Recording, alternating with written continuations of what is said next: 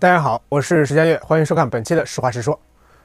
12月19日，一架来自俄罗斯的专机降落北京，俄罗斯总理米舒斯京来华访问，将在北京与中方高层举行会晤。抵达北京时米舒斯京受到我外交部副部长、中方驻俄大使的亲切迎接，同时米舒斯京还将在12月20日受到中方高层的接见，这也证明了中方对米舒斯京访华相当重视。米舒斯京这次来北京带着2重任务。俄罗斯政府新闻处表示，俄总理此次访华或与中方讨论发展中俄全面伙伴关系和中俄战略协作等事宜。很明显俄方主动提出要加强与中方的伙伴关系，可能与俄罗斯现在面临的西方各种围追堵截的恶劣环境有关。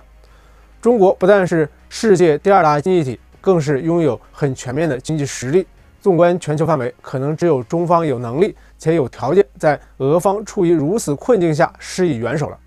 俄媒的消息已经表明，俄总理此次访华既要检验中俄此前签订的合作项目的这个执行情况，也要继续加深和中方的合作，重点讨论扩大与中方之间的经贸合作，加强与中方之间的经济联系。俄罗斯政府已经明确指出，尽管俄方目前面临着很困难的经济形势，但与中国之间的合作正在全方位的稳步发展，双方之间的贸易额仍在不断的增长，在今年更是达到了历史最高，突破了2000亿美元。更重要的是这价值2000亿美元的双边贸易额中，有超过90%都是以各自的本国货币结算，并不是美元。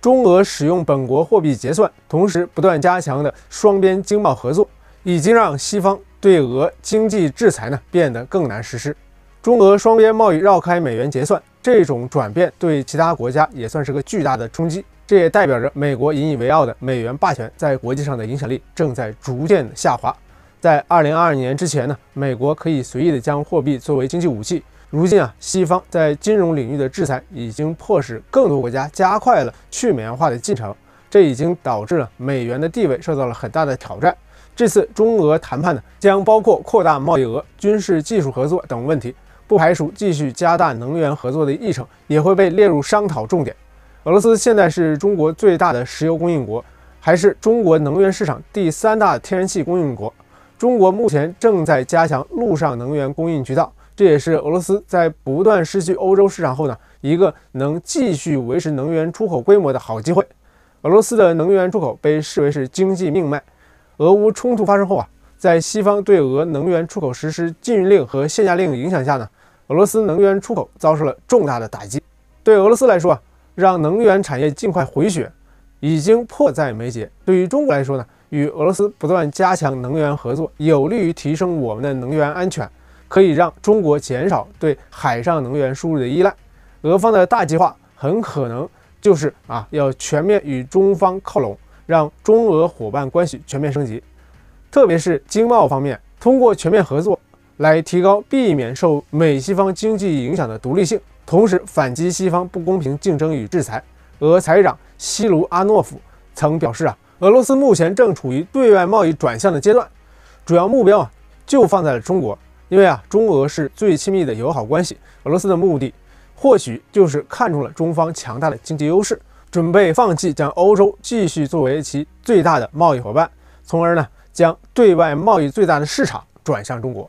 显然俄方向东转的这个决心是一天比一天坚定，而中国也愿意向俄罗斯提供更多的经贸合作入口。这对中国来说也是好事。中国本来就是制造业大国，而俄罗斯国土辽阔，资源丰富，特别是拥有丰富的矿产资源，可以为中国的制造业发展提供更多所需的资源。中国现在的外部经济形势并没有俄罗斯那么困难，更是世界上最大的贸易强国之一。中国外贸对全球贸易的重要性不言而喻，再加上中国还拥有庞大的消费市场，这让中国在全球的进出口贸易中扮演着非常重要的角色。所以中国现在所面临的经济环境要比俄罗斯好很多。